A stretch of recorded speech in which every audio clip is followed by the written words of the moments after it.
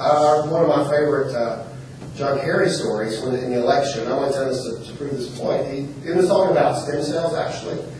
But he said if George Bush was president, we would be using the candle instead of the light bulb, horse and buggy instead of the car, and we'd be using typewriters instead of computers.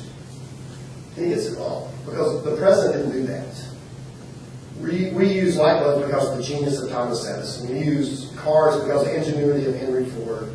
And if the government was in charge of typewriters versus computers, we'd probably pay an IBM today not to make typewriters.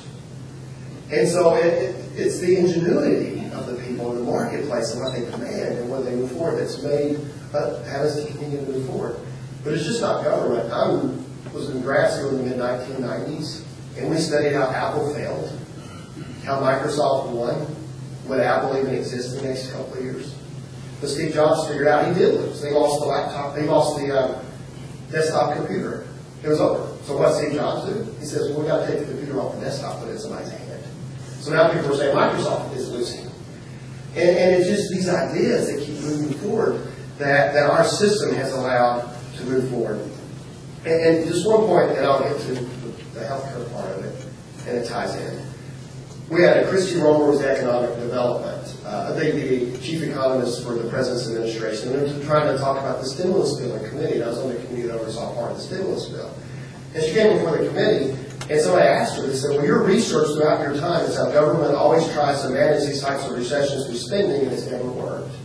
And her research was that she was a professor at Berkeley. And she said, oh, but we're doing the exact right amount at the exact right time. And I walked away thinking, so she's saying basically they weren't smart as we were. And it shows the economy is just too big and too complex for people to manage that way. Now, government does do things right. I'm not an anti-government conservative. NASA and the space shop, when you have a focused goal and you're moving towards that, government did it right. But now NASA's become an unwieldy bureaucracy that doesn't have a mission anymore. So with the John Kerry example,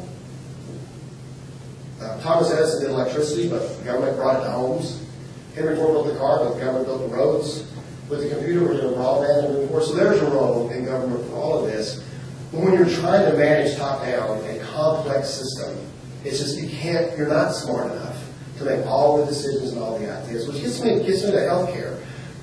It's extremely important what it's doing to the profession you guys are moving towards. That's what we were talking earlier about the pharmacy and what groups are deciding in D.C. that are affecting local pharmacists here in this area. And the problem with what I think the healthcare bill that came forward, and I didn't support the healthcare bill, I think the problem was the goal of and there were some good things in the bill. I'm not carping saying it was bad, getting people covered that had pre-existing conditions and different issues like that we need to do. But the problem with the bill is a top-down managed bill. So it gets away from the entrepreneurs and innovators out in the world, and healthcare is starting to shrink or get bigger, where you have smaller entrepreneurs going out of business and selling to hospitals or mega practice and things are moving forward. And the issues that the healthcare bill kind of moves for that, it enshrined two things in law. It was kind of a freak of accident. Is one thing it did was the third-party payer. We have health insurance through our businesses because in World War II we had price controls on labor, so to get people to come work for your business, you say, well, I only can pay X amount of dollars, and everybody pays that, we'll give you health care. And that's how healthcare, our employer-based healthcare system was put together. So it was just kind of a business practice to hire people, you had to offer them health insurance. Now it's in law. So you have third-party payer, and it also reinforced the fee-for-service system. So it says, third-party payer, you pay for it. You pay for it somewhere, somebody's paying for it, but you don't see it when you pay for it. So it says the physician gets to do all these services, these services, and the person getting them doesn't have to ask how much do they cost. And so now we're having a system where you take the market out of any healthcare decisions. And in the physicians' defense, they have to do a lot of these services because they're afraid of the lawsuits that can come forward. You know, tort reform is estimated to say $54 billion out of the Medicare and Medicaid budget alone. That's not the economy, that's out of the government spending in healthcare alone. So when it's trying fee-for-service and third-party payer, it actually eliminated in a large degree health service accounts, which was the attempt that came in the 1990s to put dollar in people's hands, they can go buy their health care so they can make some economic decisions about their health care. Now, I was guilty. As any had good health insurance when I worked at Trace ICAS. I show up to see Dr. Glasser. He says, I got a little spot on your nose. Let me see the dermatologist. I go to the dermatologist. He goes, yeah, I think you need to get that fixed and since it's in Louisville. He says, you're going to be on TV, so I'm only getting done with a guy that does kind of a certain kind of dermatology. You know, first time I ever asked how much it costs, my wife opened the envelope. And I said, oh, wow, I didn't think about how much we owe. That's the first time that the price ever entered into my mind. And so we're conditioned that way in healthcare. So we're taking ourselves out of the marketplace. We are turning over our questions to certain boards in Washington, D.C., our relationships with our physicians. And it's just going to be so top-heavy, I don't think it's going to be successful. Now, it may not even be constitutional. That's going to be determined this summer. But I don't know how it can be successful when you start moving to that directions. And those who are really into medicine here, you have two boards that are important to know. One is, it's called IPAB, and that is the federal government can make decisions about how much reimbursement will go to doctors or people in the healthcare profession, pharmacists, and they're unelected, and they're appointed by the president, and their decisions stick unless Congress can overturn them in the law. So what happens now, we have different issues, like we were talking earlier with the pharmacy benefits. Somebody can come to me and say, you know what, people don't understand what this does to our business, and we can offer the same services, and you have access to your elected official to make that change. Now it's going to be decided by an unelected bureaucracy. There's another one, PCORI, that I don't even know what those actually stand for. It's called Comparative Effectiveness Research. And what that will begin to do is actually tell physicians how they practice medicine. And that's something that's very concerning. And the whole idea of it is this, is we're going to crash in a house of cards with the cost of health care. Medicare, I'm a baby boomer, 1964, 1946, 1964. And Ross Perot said in 1992, didn't he, if we don't get a hold of retirement entitlement spending by the time the baby boomers arrive on the scene, we're going to go broke. And Republicans were in the White House, and we've had both parties, so both parties have failed to do it. So you want to pick a party that failed, you can pick either one. So there's no reason to go back and blame anybody, because you can blame everybody. Nobody wanted to solve the problem. But the issue is this, if we don't reform Medicare and Medicaid and Social Security, in 30 years, 100% of federal revenues, 100% of federal revenues, let me try to use that louder, federal revenues will be those three programs. Those three programs. So the children of the greatest generation, which my parents are a little younger than that, but I'm a baby boomer, so we can, typical baby boomer is a child of the greatest generation, are going to tell their children, this is what we're giving them. You wake up, go to work every day to pay your taxes so I can be retired. So I'm pointing out flaws in the system, so what are the answers to the system? That's what you want to hear. That's what we need to talk about. We're going to offer that. We offered it last year. We're going to offer it again this year. One of Medicare. Medicare, I don't think anybody, now I know how old Ms. Baker is, so I'm not going to say anything. But I don't think anybody else here is over 55. Are they? I think you're not over 55 anymore. If you're over 55, the Medicare reform that we propose doesn't even affect you. We grandfather everybody 55 and older. And the reason we grandfather people 55 and older is because people made decisions to retire based on what they were promised would be there at the time they retired. And so it's not fair to go, well, my grandmother's 91. It would be fair to go her and say, well, you're going to start paying a lot more for your Medicare because we just can't afford to have any more. When she can't go back to work. When she has some family to support, everybody's in that situation. And we said 55, you don't get Medicare to 65 because people are approaching retirement. You could pick 16 you balance faster or 15 you balance less. We said 10 years. But people that are 54 and younger will have Medicare, but it'll be a more of an insurance-based plan. And the insurance-based plan will be like I have as a member of Congress. So when you retire, our plan is, say how radical it is, people say we're going to throw people away and all that. You hear all this stuff going forward. And all it is when you retire, you're going to have the same health care as a retiree that your member of Congress has. And nobody's saying that we're being pushed over cliffs because of our health care plan. Now, we do pay a $500 a month premium. That'll be income-based for people. Some people pay more, some people pay less. We pay co-pays and deductibles. But if we don't reform the system, nobody's going to have it. Nobody's going to have the average person, according to the Urban Institute, pays $100,000. I mean, the average couple over the course of their working life pays $100,000 in Medicare. So people pay for Medicare. The average couple takes $300,000 is spent on them in Medicare.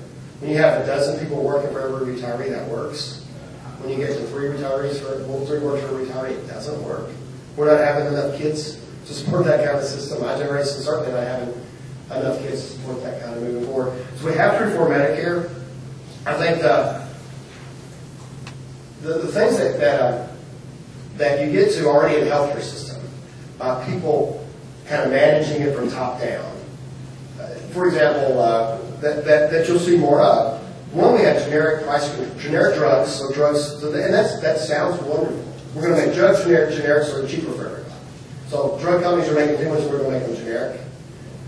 And we're going to put price controls on drugs. I don't know if there are any oncologists in here today. There's a $4 drug used on pediatric oncology that's in short supply, and oncologists are having to make decisions not to treat children because they can't get a $4 drug. Not because they can't pay for it, because nobody's making it.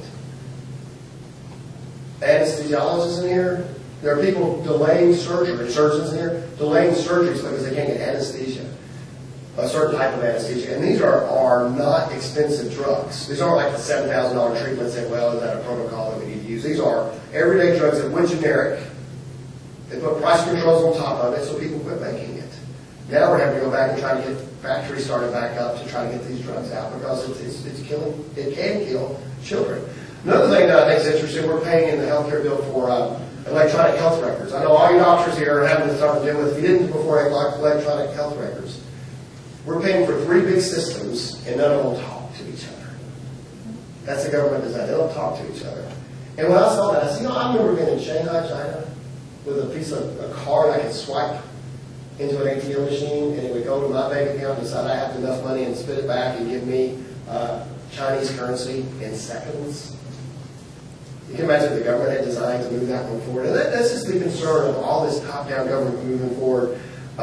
One other, and I'll get to what I think other things we need to do, is medical devices. A lot of medical devices are physicians. They say, wow, this would work better if I do it this way.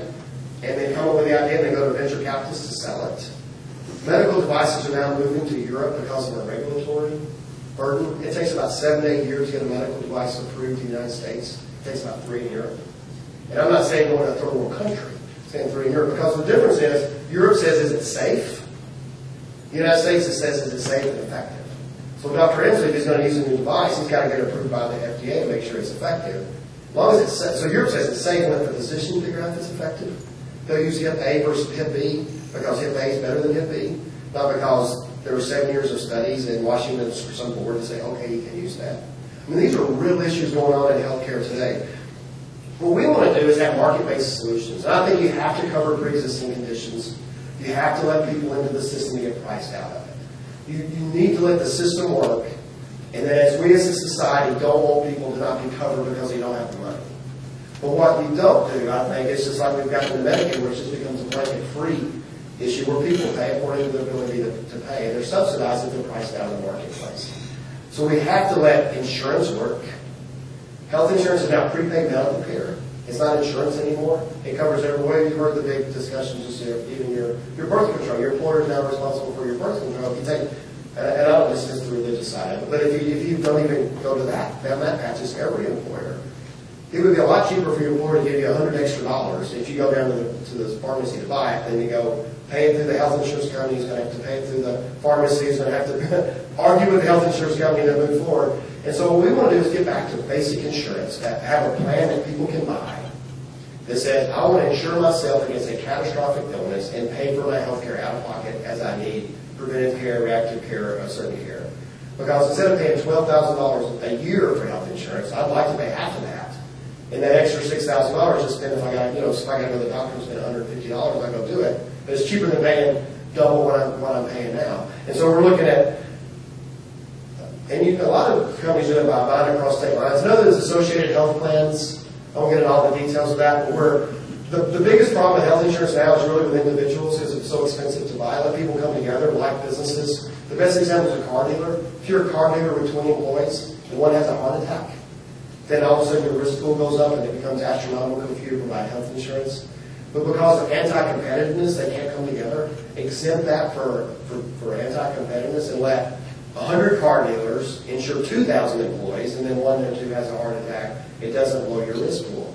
These have been around for a long time, and they would make health insurance more competitive and cheaper and moving forward. And we're talking about health savings accounts where people have more skin in the game by using your own dollar.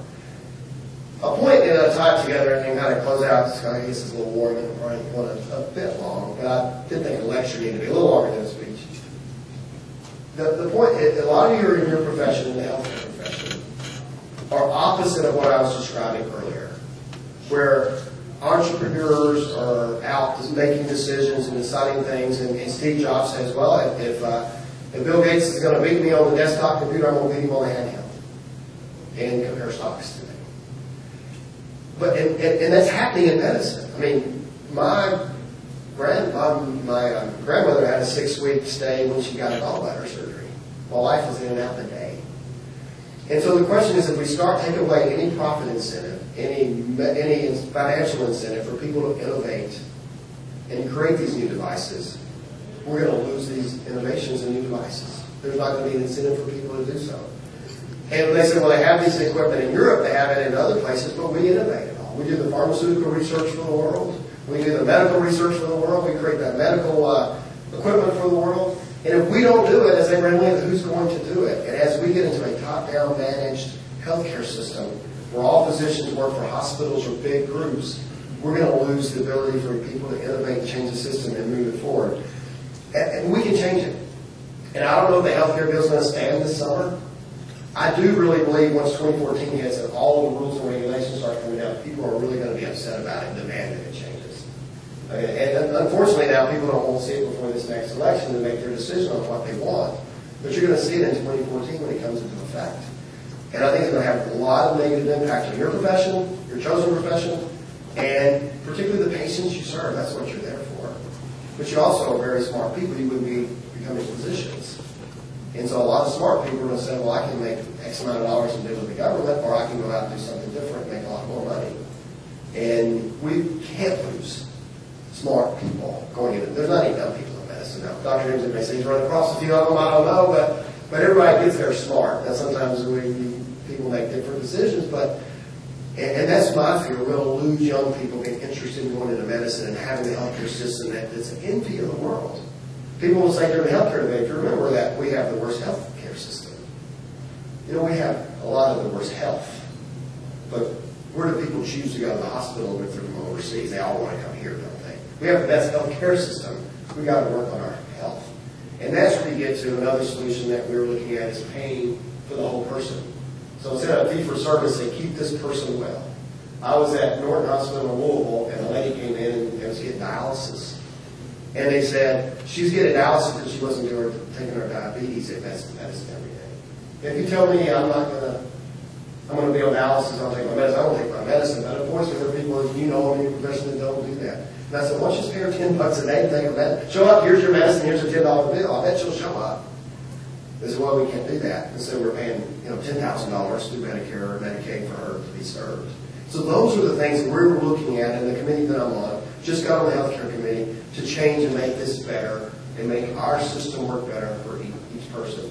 But the problem, we're going to have to really change the mindset from third-party payer, which is now enshrined in law, and the fee-for-service system, where people talk to each other, they work together, and they make the most efficient decision. Because as long as I'm going to get the service, I'm not paying for it, the person who is, be it my health insurance company or the Medicare board, they're going to try to keep squeezing costs. And nobody wants to tell me I can't go. So what are they going to do? They're going to squeeze the cost of the people providing the service to the point they're not going to provide the service anymore. And the health insurance companies tried that, and guess what? They got all these laws passed. They can't do it. Everybody shows up in Frankfurt. All the health insurance companies says I can't do this. I'm a law that says they can't tell me I can't do that. And that's what makes health insurance so expensive. So we have to be willing to change and innovate the system. Well, America is a great country. I'm a total believer in American exceptionalism. If we don't do it, no one will. We're the leaders of the world. We do it because we're government of the people. I mean, You don't inherit this by title. By the people you chose me to go there, and for the people I go there to serve to make a better place for all of us to move forward. That's not typical in the world, but it is what we expect here and what we have to make. And we have to make Washington work better too.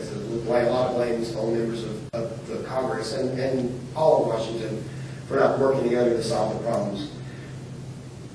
But my favorite speech in Washington, and I'll close with this, was the Australian Prime Minister.